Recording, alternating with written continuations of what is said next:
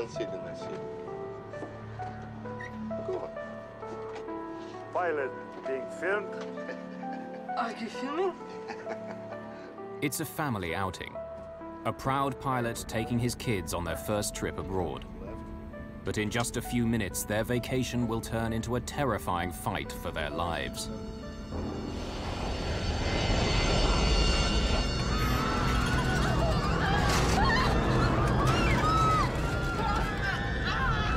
Hold the control column. Just hold it. Back, back. Investigators would be amazed. How did a 15-year-old kid end up in the pilot's seat flying a brand new passenger aircraft?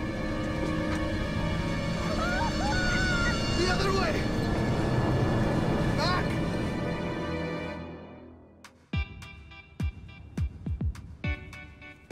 March the 22nd, 1994, Moscow. 15-year-old Eldar Kudrinsky is going abroad for the first time. He needs every gadget he has. Eldar, Uncle Volodya is waiting. I'm ready, I'm ready. Come on. But this is no ordinary kid. Eldar's father is Captain Yaroslav Kudrinsky, an international airline pilot. In Russia, that means membership of a privileged group and access to luxuries most of the country can only dream of.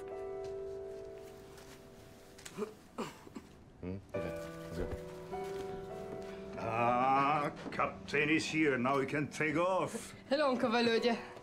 Hello. Aeroflot allows pilots' families to travel once a year at a discount. So Captain Kudrinsky is taking his children on a 4-day holiday to Hong Kong. Mom, it won't all fit. Anybody would think we're going for a year.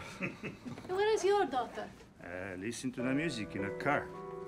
By the time they're our age, these kids are going to be deaf. What? Deaf. Pardon? Captain Vladimir Makarov, Volodya to his friends, is an Aeroflot pilot too. He's also going to Hong Kong on holiday and will be keeping an eye on the kids during the flight. Mrs. Kudrinsky is only going as far as the airport to see them off. Eldar, Yana, promise you'll call as soon as you get there. Volodya, you will make them call me? Yeah. We'll call as soon as we can, okay? Come on, come on, come on.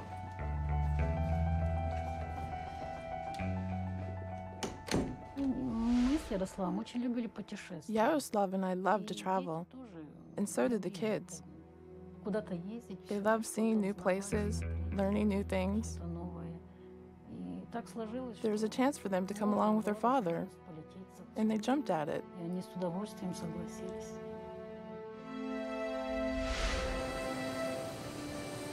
Eldar and Yana aren't the only ones boarding Flight 593.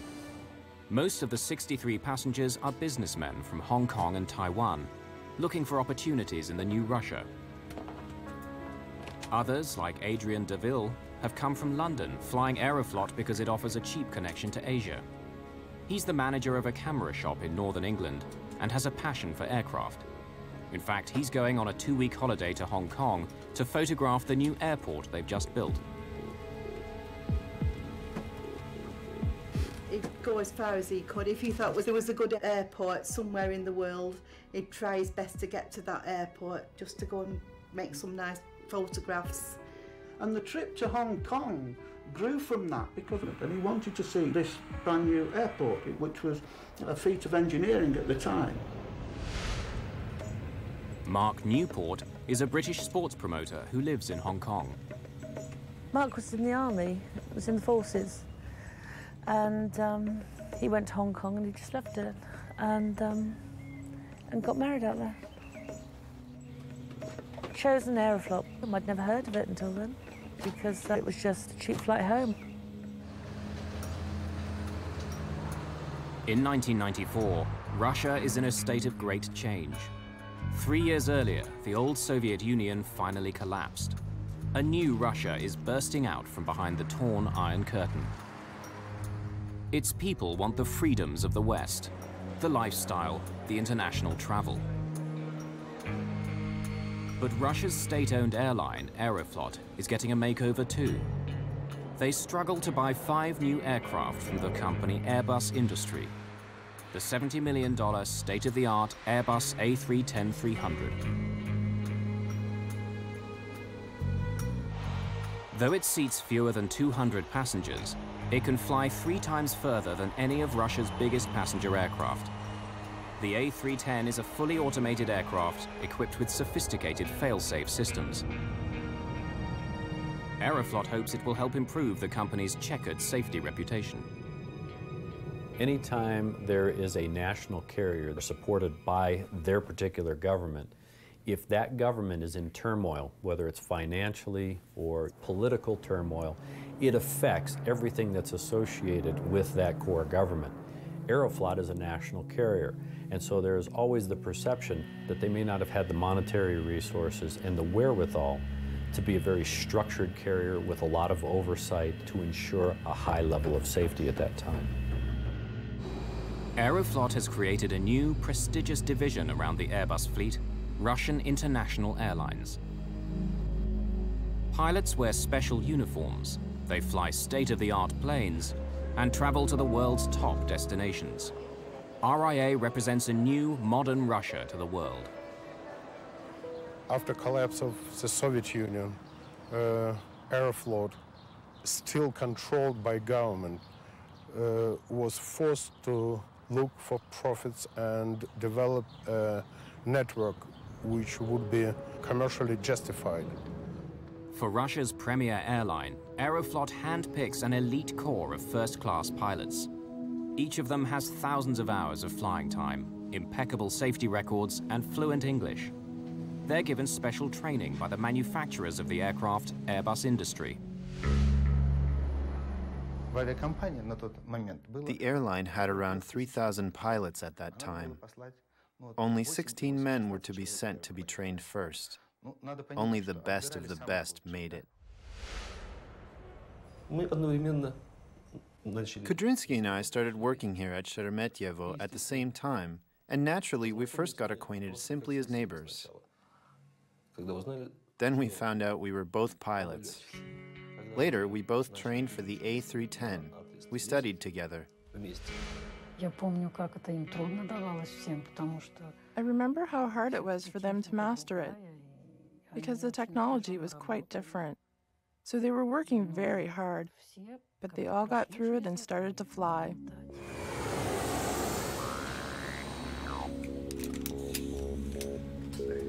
Yana and Eldar are finally on board the new plane they've heard so much about from their father. Hey, now you two behave, or Uncle Volodya will push the eject button.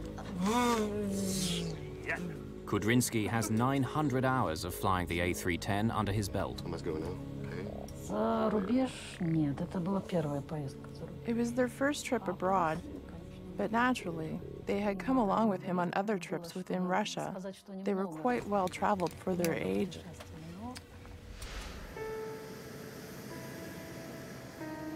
First, Captain Danilov will command the flight through the busy flight corridors out of Moscow. Relief Captain Kudrinsky will then take over. When he does, First Officer Piskarev becomes his co-pilot. All 3 are first-class pilots. On this new A310, the flight deck is fully computerized. Like other state-of-the-art aircraft, it's equipped with a sophisticated autopilot that can fly the plane for long stretches of the flight. International routes, like this one to Hong Kong, are Aeroflot's lifeline. They bring in precious hard currency at a time when the domestic market is struggling to turn a profit. Flight 593 takes off at 4:39 p.m. local time. Then it will join the Trans-Siberian Airway, flying east towards Mongolia and China. It's a smooth flight. Only 4 hours into the 10-hour trip, they've just passed over Novosibirsk in Siberia, almost halfway. But Eldar and Yana are too excited to sleep.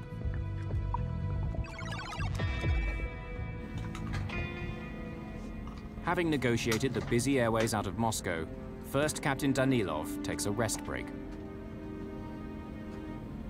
He hands over control to Relief Captain Kudrinsky, who now becomes acting captain for the next leg of the journey. You have control. I have control.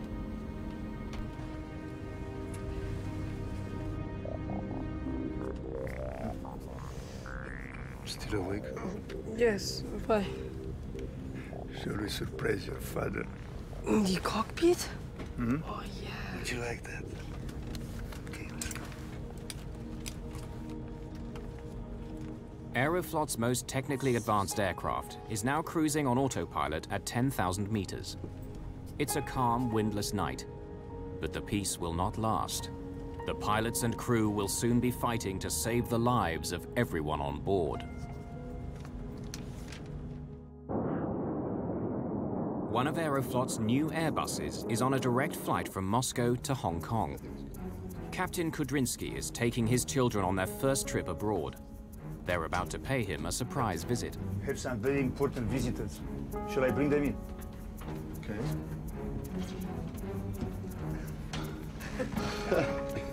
Come on in. Oh, hi, Dad. This is First Officer Igor Vladimirovich Piskarev. Hello. So, what do you think of our new airplane? It's very nice. It's amazing. So it's quite different from our old Russian planes, huh? Daddy, what's that? Well, this is a flight computer. It flights the plane. It does everything automatically. Now, come and sit in my seat. Would you like to? Come on. It's a quiet flight. Many passengers are sleeping, unaware of what is taking place on the flight deck. Daddy, can I turn these? Yeah.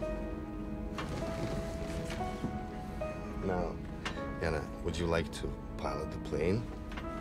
No. Put your hands on the control column. Come on, go on. But, you know, don't touch any buttons, okay? Especially this red one, autopilot switch. You don't touch it, all right? Kudrinsky turns the heading select knob. It doesn't disengage the autopilot, but allows him to turn the plane slightly to the left. It makes his daughter think she's flying the aircraft. The artificial horizon shows the plane is banking slowly left. This instrument is vital when you can't see the ground, as it shows the pilot how level the aircraft is in relation to the horizon. Oh, it was you. You turned the plane. Kudrinsky now puts the aircraft back onto its preset course, while First Officer Piskarev radios local air traffic control with their position. Novokuznets, this is SU-593, flight level 330, heading 105. Flight 593 is now over 3,200 kilometers east of Moscow, near the middle of Siberia. Sierra Uniform 593, Novokuznetsk, flight level 350, heading 105. Sierra Uniform 593, estimating Zakir at 1759. Now it's Eldar's turn at the wheel. He's been waiting a long time for this moment. Pilot being filmed. Are you filming? Yes, I am. Can I turn this? Yeah, but if you turn it to the left, where will the plane go? Left. Right. Look out to the left, watching for the ground when we're turning. Eldar finds the control column quite stiff. It seemed to move easily when his sister was doing it, so he tries harder. But he can't make the plane turn because the autopilot is keeping it on course. Is the plane turning? Suddenly, the column turns easily. Great. Is the plane turning to the left? Yes, yes, it is. Set the horizon to normal for him. Once again, his father switches the heading select knob back to its original setting, ending the turn and Eldar's illusion of flying the plane. Captain Kudrinsky then selects navigation mode. It tells the autopilot to put the plane back on course to Hong Kong. Dad. But Eldar is still holding the wheel to the left. It's become stiff again. Can I go back to my seat? What for? You'll only go to sleep, and don't run in the first class. They will fire us. Eldar now turns his control column slightly to the right, enjoying his time at the controls. Well, I am going shopping on Temple Street. It's a famous market that only open at night.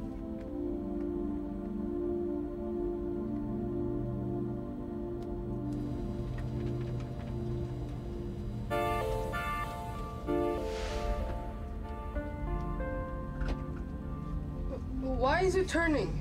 Is it turning by itself? Yes, it is. It's been just over 3 minutes since Eldar sat down in the pilot's seat. The plane is tilting sharply, a turn that's getting steeper every second. The plane seems to be turning by itself, but no one seems to know why. Into some kind of zone? We've gone into a zone, a holding pattern. Have we? Of course we have. An arc has replaced the straight direction line on the screen. The arc looks like a plane in a holding pattern around an airport. As they study the screen, the plane continues to turn. It's now banked at 45 degrees, which is steeper than what it was built for. Suddenly, the command bars disappear from the primary flight display. The crew no longer have any information about course or heading.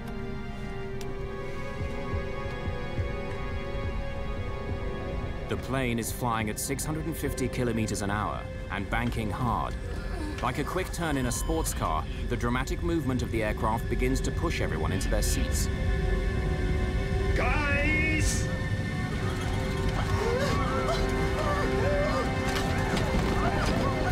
The A310's autopilot works to keep the plane aloft. Suddenly, the nose pitches up. The increased G-force makes it difficult for Piskarev to reach the controls. He does his best, but nothing happens.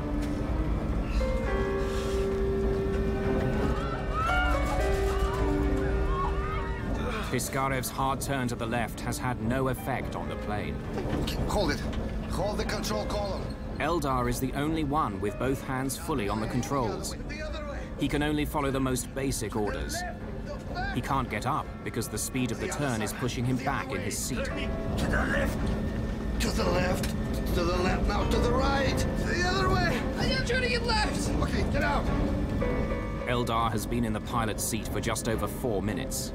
And now he can't leave. His body feels twice its normal weight. Get out! Get out! Kudrinsky can do nothing but struggle against the crippling G-forces. The aircraft is plunging towards the snowy earth, and there's nothing anyone can do. Crawl out to the back. Get out! Get out! Get out! Russian International Airlines Flight 593 to Hong Kong is in serious trouble. There's the ground! The pilot's 15-year-old son has been at the controls for 4 minutes. The plane is turning steeply and losing altitude. The other way! Captain Kudrinsky desperately needs to get back into the pilot's seat, but he can barely move. The plane is turning so steeply and so quickly, the G-forces on his body make it feel like it's twice its normal weight. Everyone on board now feels the force of the plane's dramatic movements. His plane is in a serious crisis, but Captain Danilov can't get to the cockpit. He too is squashed by the powerful forces created by the plane's extreme bank. The plane still isn't responding. To add to their confusion, an alarm begins to sound. It signals the complete shutdown of the autopilot. The plane is now completely in the hands of Piskarev and Eldar. And to make matters even worse, there's another alarm. The other way! The plane is about to stall. To the left!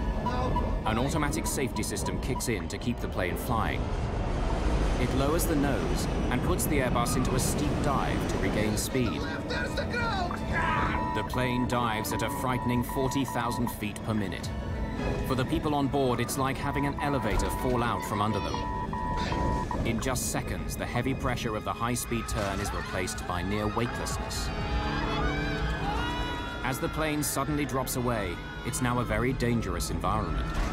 People and objects that are not secured will land anywhere once gravity returns. They'd been flying at 10,000 meters, but now they're falling fast. Unless they do something quickly, they will hit the ground in less than a minute. Piskarev pulls back on the control column as hard as he can to bring the Airbus out of the dive.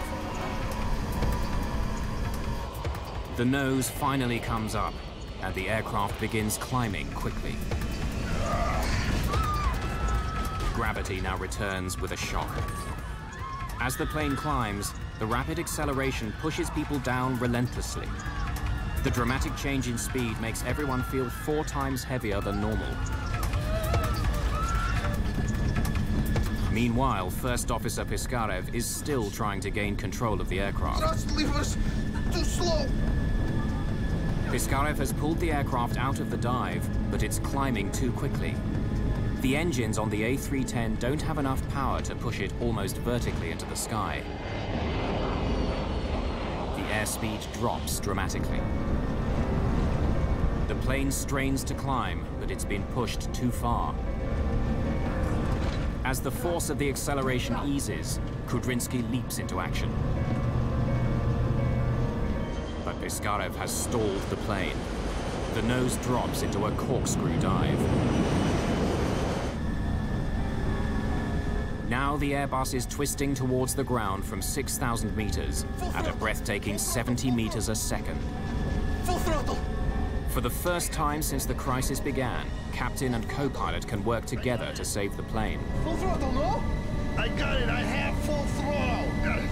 Kudrinsky pumps the rudder, the vertical surface on the tail, to help break out of the spin. What's the speed? I don't see it. At last, the plane seems to be responding. Working the rudder, Kudrinsky has nearly stopped the corkscrew dive. Coming out. Coming out. Too much speed, he's back on throttle a bit. After a desperate struggle, the 2 pilots have managed to pull the plane out of its terrifying spin.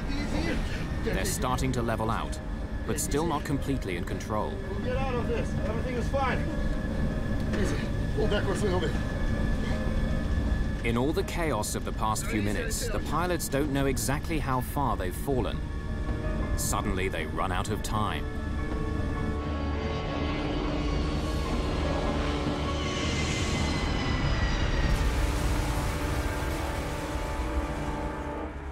Sierra Uniform 593, this is Novokuznetsk area control. Please come in. 500 kilometers north of the Mongolian border, air traffic controllers in Novokuznetsk wait for Flight 593 to radio that it's left their control area. Area control, please come in.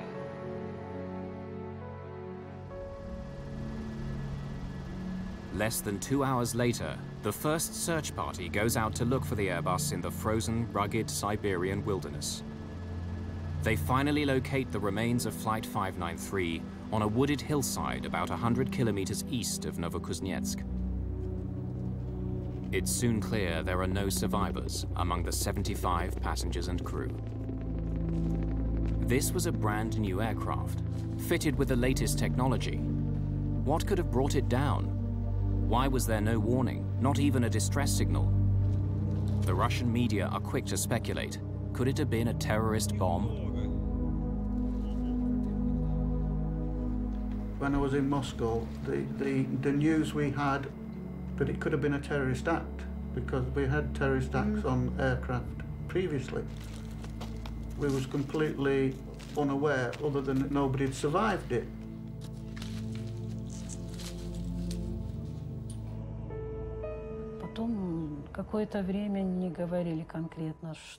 For some time, they wouldn't tell me anything specific. And only on the next day, the airline director told me there was no hope whatsoever. It was a horrible moment, of course. Horrible. It's hard to believe.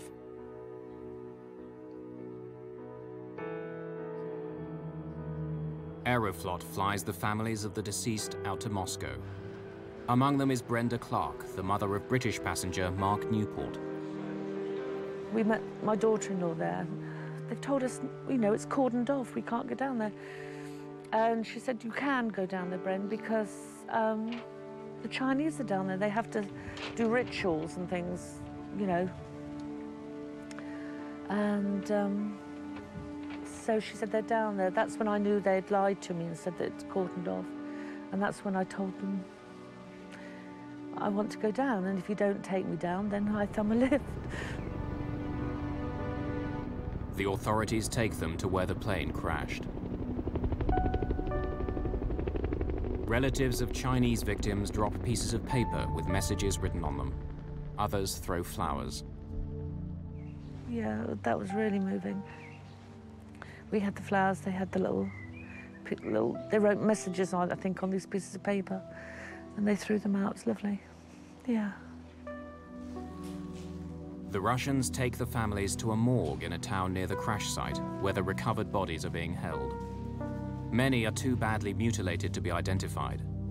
They ask the families to look at recovered items of clothing to help identify the bodies. Brenda Clark finds her son's family photographs. It sends a chill through her. For the first time, she knows for certain he was on the flight.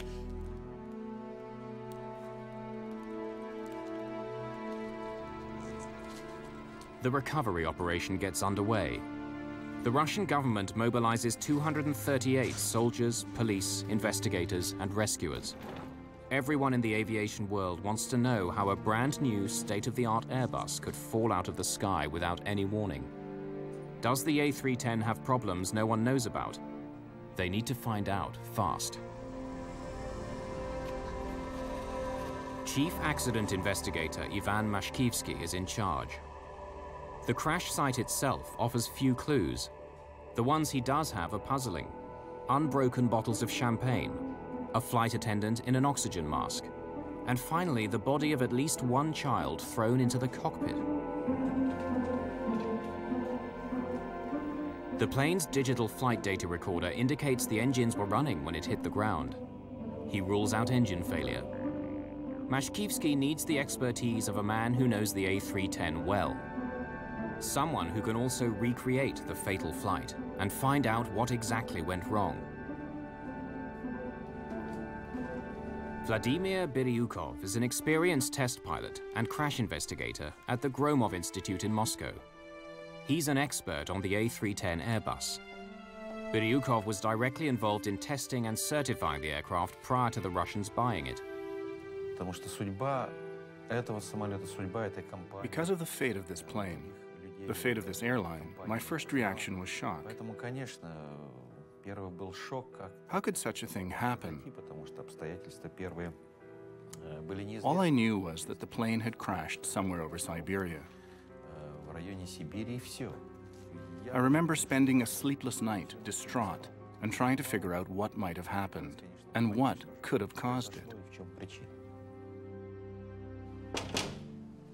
Yeah, come.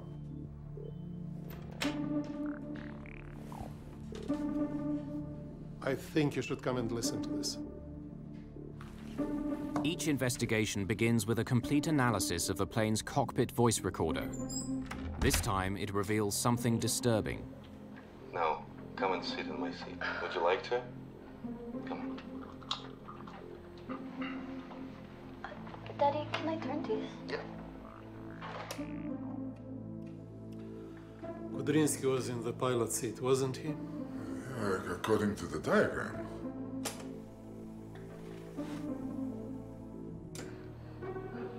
Can I turn this a bit?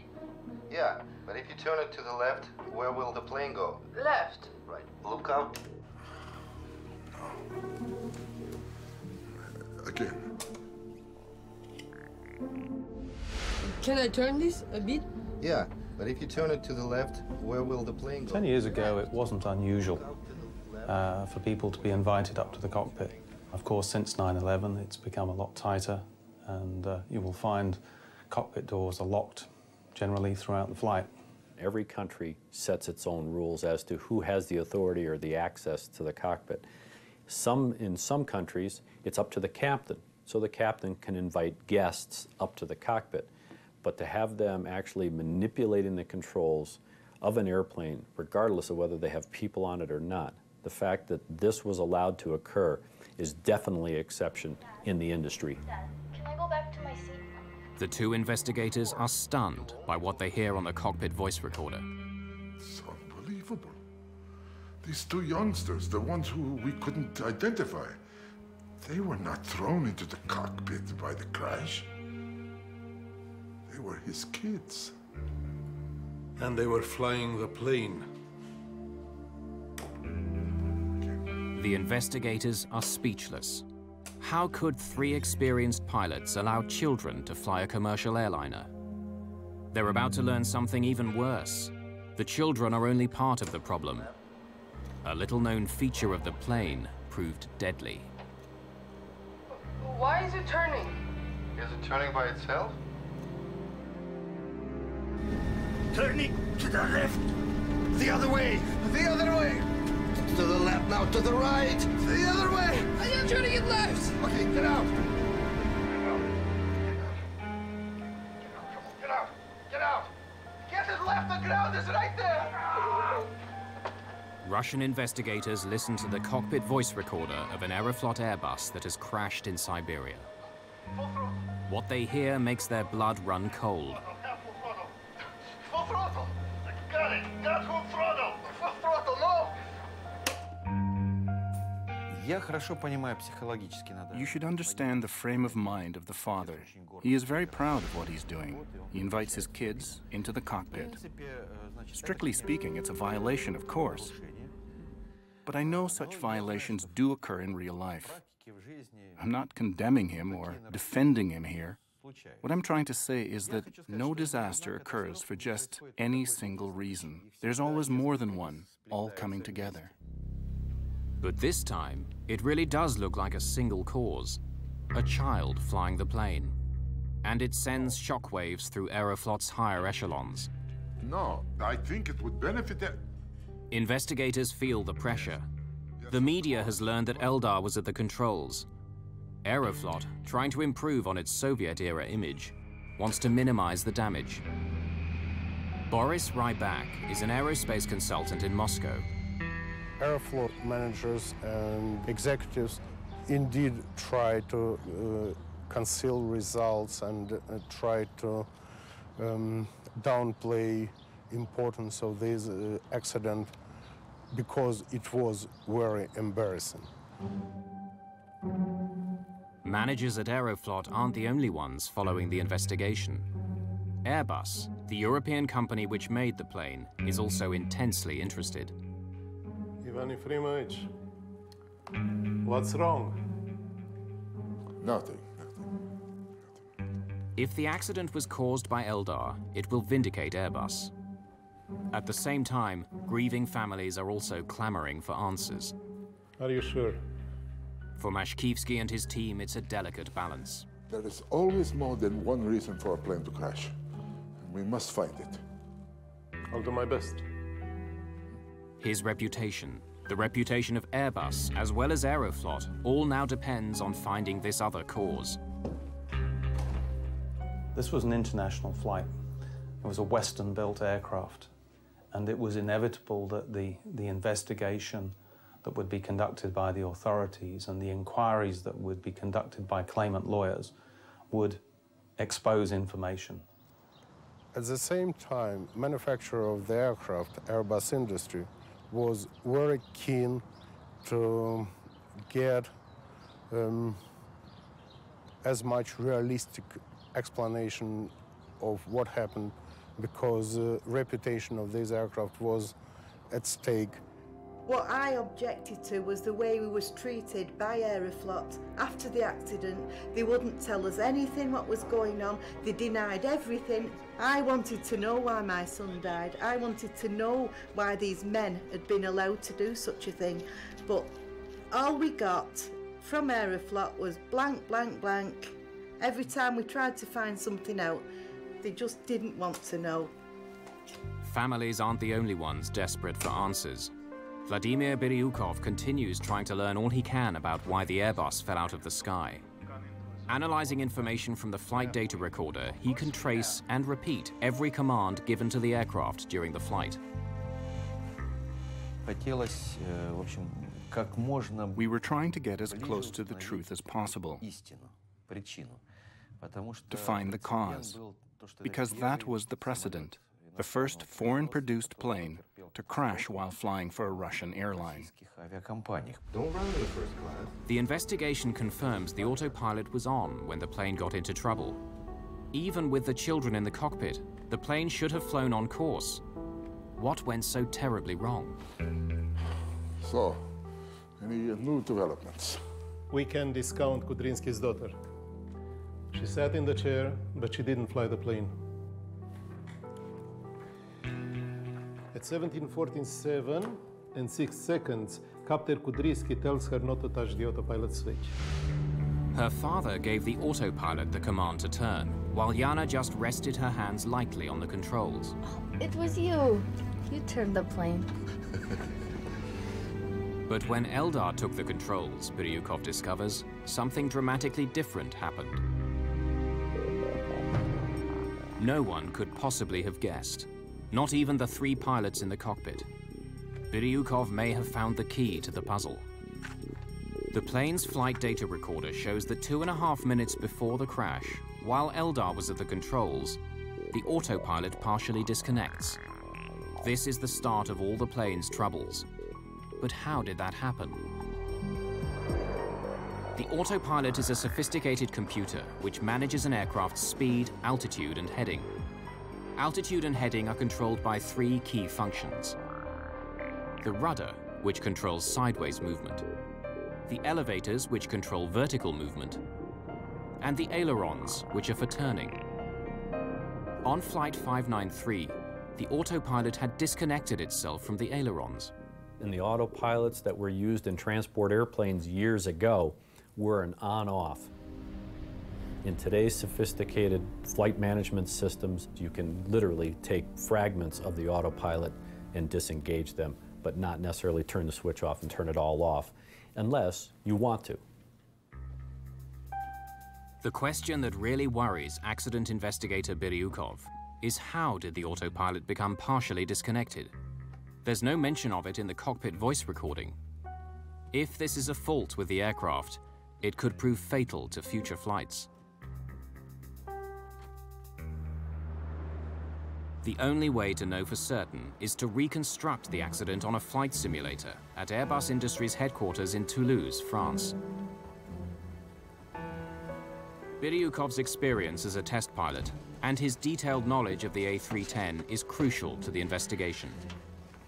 Using information from the flight data recorder, Biryukov reconstructs the events, beginning at the moment Captain Kudrynsky allows his son to sit at the controls. A co-pilot will help replicate Piskarev's actions. Look out to the left, watching for the ground when we're turning. Unlike his sister, Eldar turns the wheel before his father can tell the autopilot to turn the plane. The controls are stiff because he's fighting the autopilot. In the simulator, Biryukov reproduces Eldar's every movement.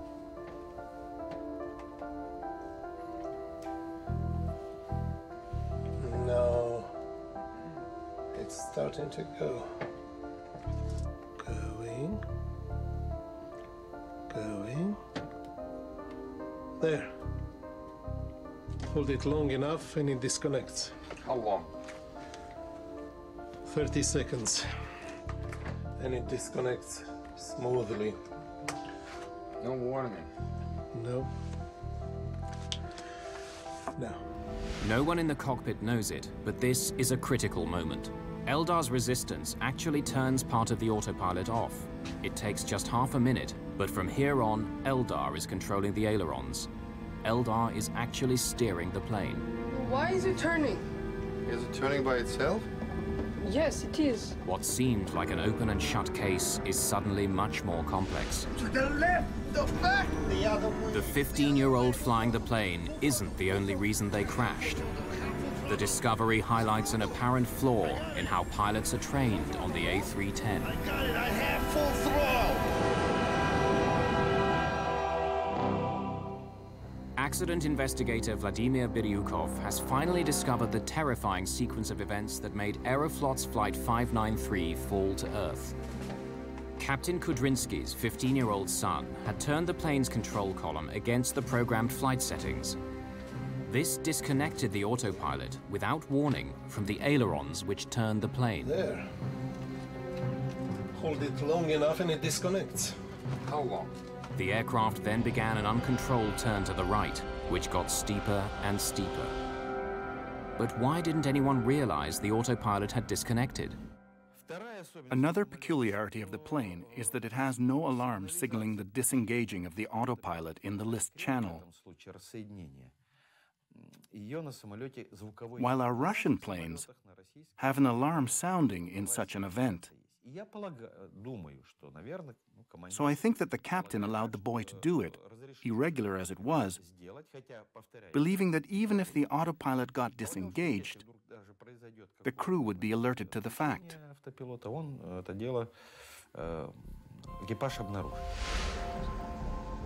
The A310 Airbus has only a small light to tell the crew the autopilot has disconnected. There's no alarm. And the Russian crew was obviously unaware of it. But there's also another reason why no one realized what was happening. The autopilot still appears to be working normally because it's controlling the plane's other functions. Although the plane is now banking, the situation isn't yet critical. At this point, if the crew takes the proper action, they can still stabilize the plane. Eldar is the first to notice that the artificial horizon is at an angle. Why is it turning? Is it turning by itself? Yes, it is. The three pilots don't understand this at all. After all, Kudrinsky returned the flight to its autopilot heading. Makarov offers an explanation. Going into some kind of zone? We've gone into a zone, a holding pattern. Have we? Of course we have. Increasing 1 degree per second.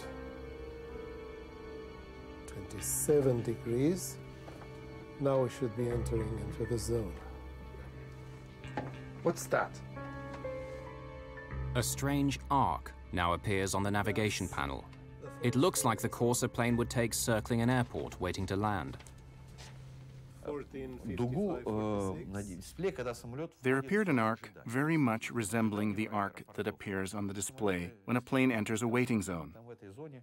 There are waiting zones around airports. When too many planes accumulate, they enter such a zone and circle around while they wait. But there could be no such zone at that point on the route. And yet we hear in the voice recording, "Hey, we're entering a zone." This false holding zone distracts the crew for 9 seconds. In that time, the plane crosses a critical threshold. The Airbus is now banking at 45 degrees, far beyond its design limits.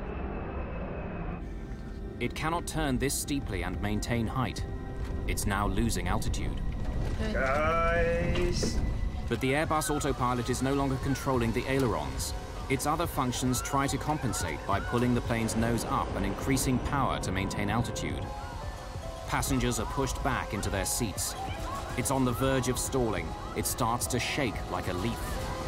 Hold it! Just hold it! Part of the flight control panel now goes dark. It's a warning sign that the plane has gone beyond its design limits. From here on, the Airbus is out of control. By recreating the fatal flight, Biryukov has worked out how a lapse in judgment and concentration has resulted in a catastrophic crisis. But could the crew have saved the plane and its passengers? The pilots of Flight 593 tried to bring the plane out of its fatal dive by pulling up, but they go too far. The plane climbs steeply and stalls. We're losing altitude. Now we've started to spin, so what do we do?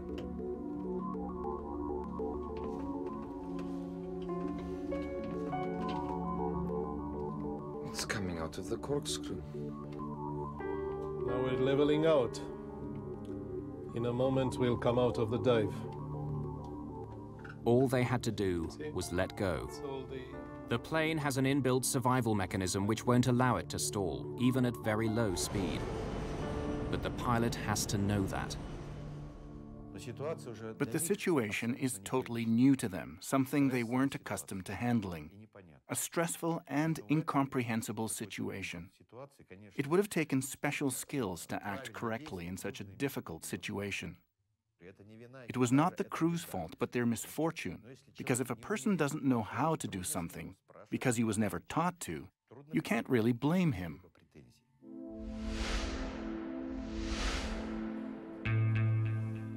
The team's perseverance in an open and honest investigation did show that there was more than one simple cause behind the accident. Their findings benefited the whole industry, especially the revelation that the autopilot can partially disconnect. This remains a feature of the A310, as it enables pilots to control certain elements of a flight while leaving the rest to the computer. But crews are now made aware of this. Captain Kudrinski's misfortune is that it was triggered in a way that was unexpected and difficult to detect.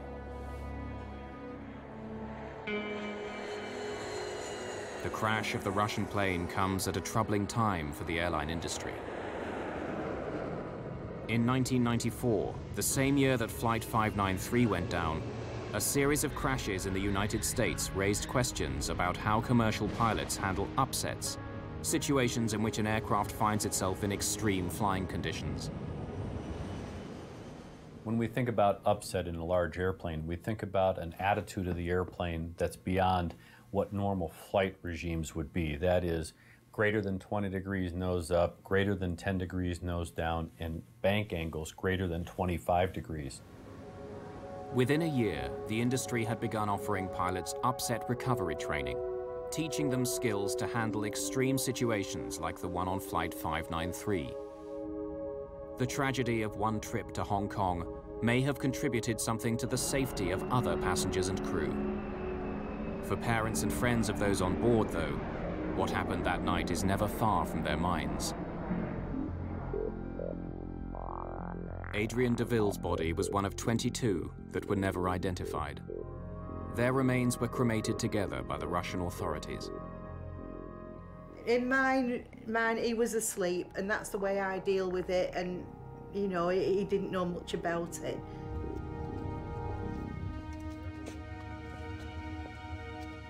The crew of the Airbus are buried in Mitinskoye Cemetery in Moscow, in a hero's grave, next to the firefighters who died at the Chernobyl nuclear plant. Yana and Eldar lie next to their father.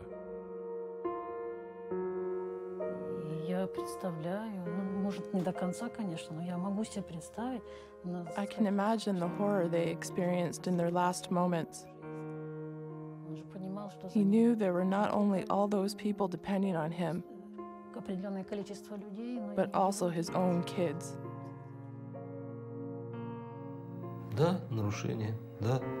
Yes, it was a violation. Yes, he did it. But how it all happened, it was just a freak accident, a bizarre coincidence. I can forgive the pilot. I can forgive the children because they were innocent. This man was 39 years old, and for those 39 years he had an exemplary flying career. He had a family, he was proud of them, and it was the final 5 minutes of those 39 years that went awry. Yeah, children shouldn't have been allowed in the cockpit, I don't believe, but me saying that now won't bring Mark back, will it? But it might stop things happening in the future.